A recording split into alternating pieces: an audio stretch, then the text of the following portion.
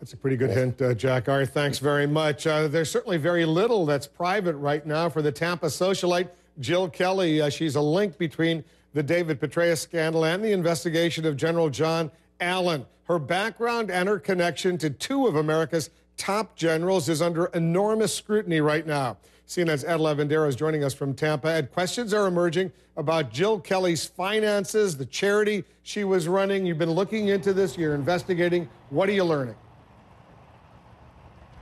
Well, Wolf, it's another confusing layer to this story when you're trying to paint the picture of just who Jill Kelley is and the circles that she ran around here. We've taken a closer look at the finances swirling around here in recent years after her and her husband moved down here to the Tampa area. We've learned through court records that the home that she has in this upscale neighborhood of Tampa on a Bayshore Boulevard overlooking a beautiful bay has been in foreclosure since 2010, as well as another investment property in downtown Tampa that they've had foreclosure issues as well. And there's almost 10 lawsuits involving the Kelley's finances, including from credit card companies that say that they are owed more than $300,000 from the couple. What all of this may or may not have to do with the story surrounding the general scandal is up in the air, but it's just another one of these confusing layers to this already very confusing story. Wolf. And what about Jill Kelley's thinking that she was entitled to some sort of diplomatic protection?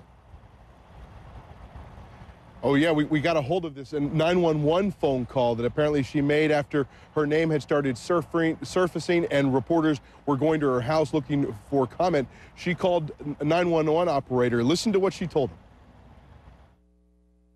I'm an honorary consul general, so I have inviolability, so they should not be able to cross my property. I don't know if you want to get diplomatic protection involved as well, but now because that's against the law to cross my property, since this is now it's inviolable. All right, no problem. I'll let the officers know. Thank you. And again, another kind of bizarre twist. She had this honorary consular title that was given to her from the South Korean government. She's been very involved in charity work here in the Tampa area for many years since she moved down here.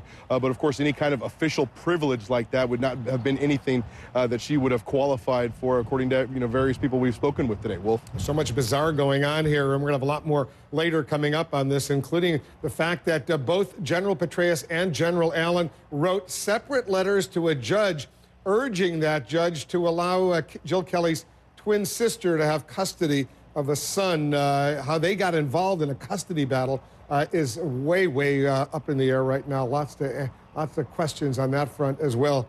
We'll have much more on this story coming up. But there's other major news we're following right now. Serious news in the Middle East. Israel responding to rocket fire with airstrikes, naval shelling, killing a top extremist leader in Gaza, while Hamas is now warning that the, quote, gates of hell are now open.